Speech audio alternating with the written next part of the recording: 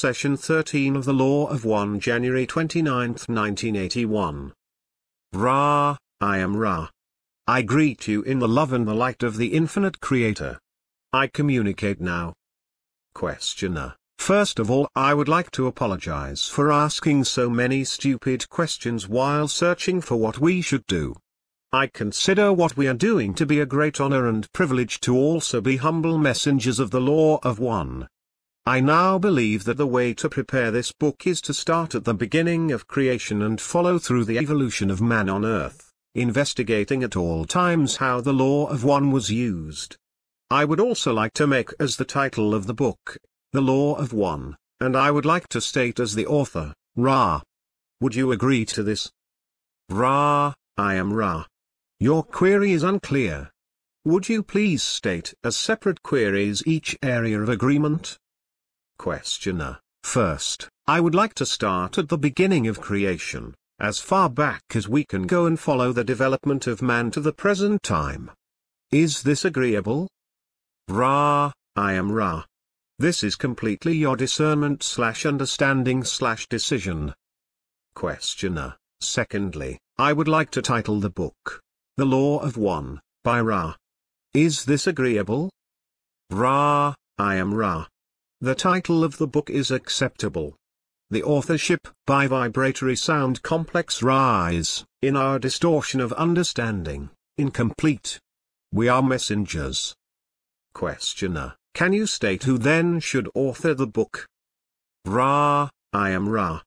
I can only request that if your discernment/understanding suggests the use of this vibratory sound complex, Ra, the phrase "an humble messenger of the Law of One" be appended. Questioner: thank you. Can you tell me of the first known thing in the creation? Ra, I am Ra. The first known thing in the creation is infinity. The infinity is creation. Questioner: from this infinity then must come what we experience as creation. What was the next step or the next evolvement? Ra, I am Ra. Infinity became aware.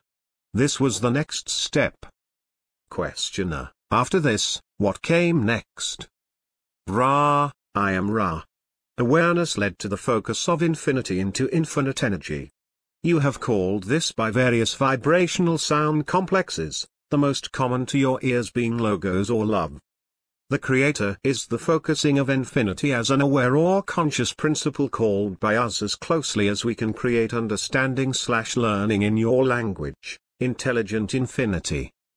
Questioner: can you state the next step? Ra, I am Ra. The next step is still at this space/time nexus in your illusion, achieving its progression as you may see it in your illusion. The next step is an infinite reaction to the creative principle following the Law of One in one of its primal distortions, freedom of will. Thus many, many dimensions, infinite in number, are possible. The energy moves from the intelligent infinity due first to the outpouring of randomized creative force, this then creating patterns which in holographic style appear as the entire creation no matter which direction or energy is explored. These patterns of energy begin then to regularize their own local, shall we say, rhythms and fields of energy, thus creating dimensions and universes. Questioner: then can you tell me how the galaxy and planetary systems were formed? Ra, I am Ra.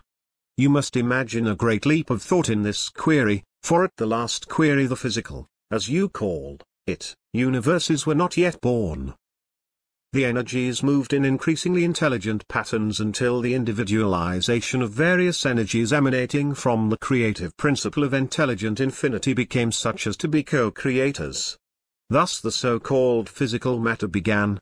The concept of light is instrumental in grasping this great leap of thought, as this vibrational distortion of infinity is the building block of that which is known as matter, the light being intelligent and full of energy, thus being the first distortion of intelligent infinity which was called by the creative principle. This light of love was made to have in its occurrences of being certain characteristics, among them the infinite whole paradoxically described by the straight line, as you would call it. This paradox is responsible for the shape of the various physical illusion entities you call solar systems, galaxies, and planets of revolving and tending towards the lenticular. Questioner: I think I made an error in getting ahead of the process you were describing. Would it be helpful to fill in that great leap due to the mistake I made? Ra, I am Ra. I attempted to bridge the gap. However, you may question me in any manner you deem appropriate. Questioner: taking the question just before the one I asked about the galaxies and planets and tell me what the next step was from there? Ra, I am Ra. The steps, as you call them, are, at the point of question, simultaneous and infinite. Questioner: can you tell me how intelligent infinity became? Shall we say, I'm having difficulty with the language, how intelligent infinity became individualized from itself? Ra, I am Ra.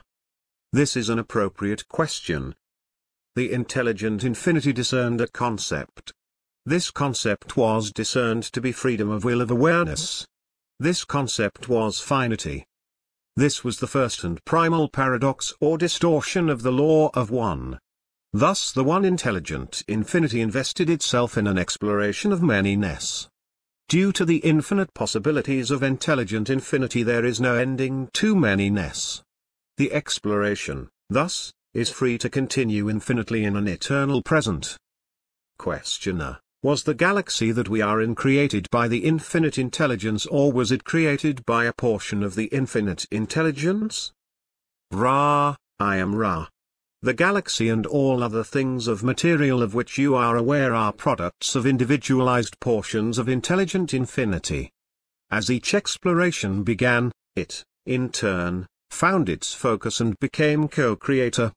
Using intelligent infinity, each portion created an universe and allowing the rhythms of free choice to flow, playing with the infinite spectrum of possibilities. Each individualized portion channeled the love/light into what you might call intelligent energy, thus creating the so-called natural laws of any particular universe. Each universe, in turn, individualized to a focus, becoming, in turn, co-creator and allowing further diversity, thus creating further intelligent energies, regularizing or causing natural laws to appear in the vibrational patterns of what you would call a solar system. Thus, each solar system has its own, shall we say, local coordinate system of illusory natural laws.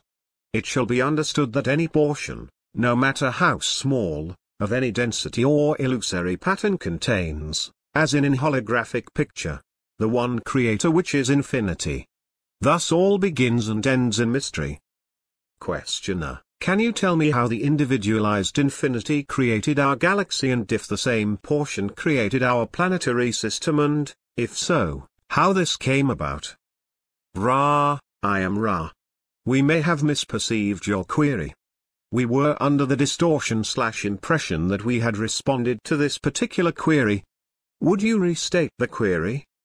Questioner: I am wondering if the planetary system that we are in now was all created at once, or if our sun was created first and the planets later?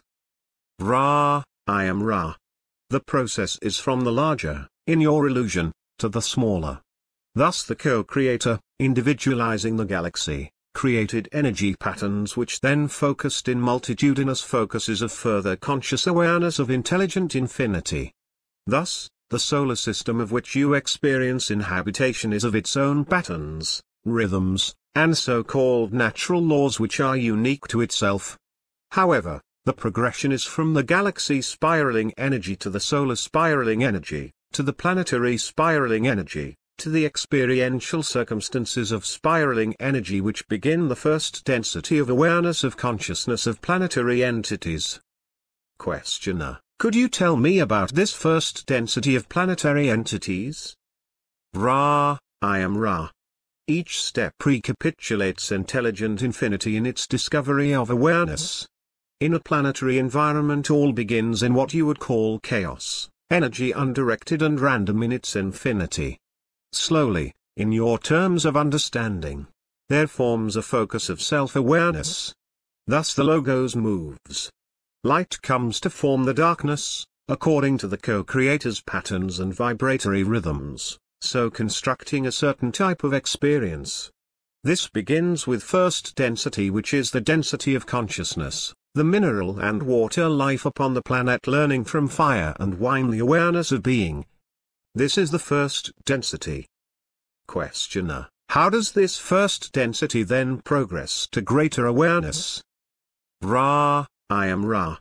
The spiraling energy, which is the characteristic of what you call light, moves in a straight line spiral, thus giving spirals an inevitable vector upwards to a more comprehensive beingness with regards to intelligent infinity. Thus, first-dimensional beingness strives towards the second density lessons of a type of awareness which includes growth rather than dissolution or random change. Questioner: could you define what you mean by growth? Ra, I am Ra. Picture, if you will, the difference between first vibrational mineral or water life and the lower second density beings which begin to move about within and upon its being. This movement is the characteristic of second density, the striving towards light and growth. Questioner: by striving towards light, what do you mean? Ra, I am Ra. A very simplistic example of second density growth striving towards light is that of the leaf striving towards the source of light. Questioner: is there any physical difference between first and second density?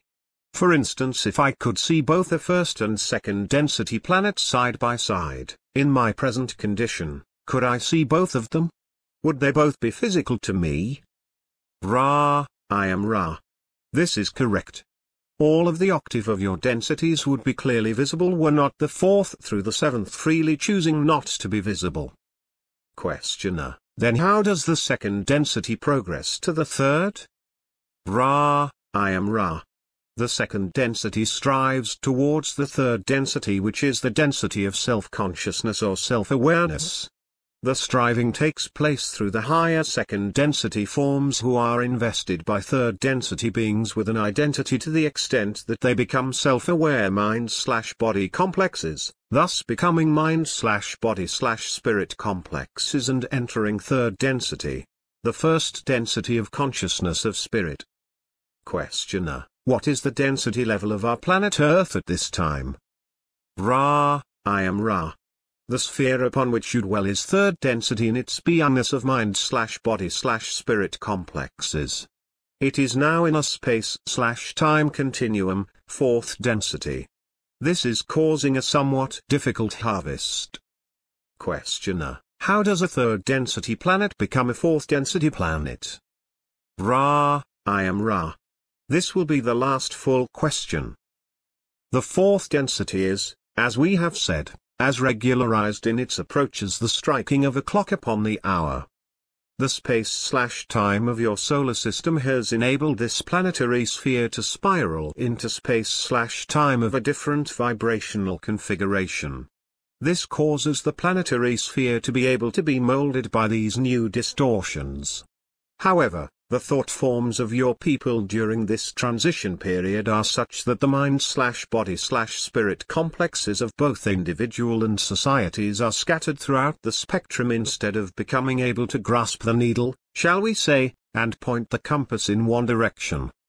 Thus, the entry into the vibration of love, sometimes called by your people the vibration of understanding, is not effective with your present societal complex. Thus, the harvest shall be such that many will repeat the third density cycle. The energies of your wanderers, your teachers, and your adepts at this time are all bent upon increasing the harvest. However, there are few to harvest.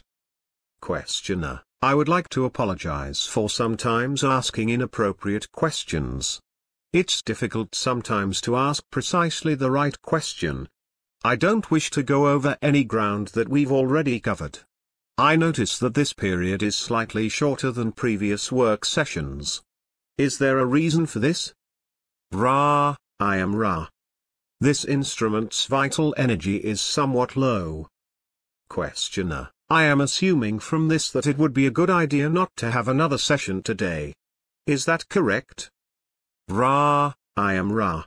It is well to have a session later if it is acceptable that we monitor this instrument and cease using it when it becomes low in the material which we take from it. We do not wish to deplete this instrument. Questioner: This is always acceptable in any session. I will ask my final question. Is there anything that we can do to make the instrument more comfortable or aid in this communication? Ra, I am Ra. It is well. Each is most conscientious. Continue in the same. I am Ra. I leave you in the love and the light of the one infinite Creator. Go forth, therefore, rejoicing in the power and the peace of the one Creator. Adonai.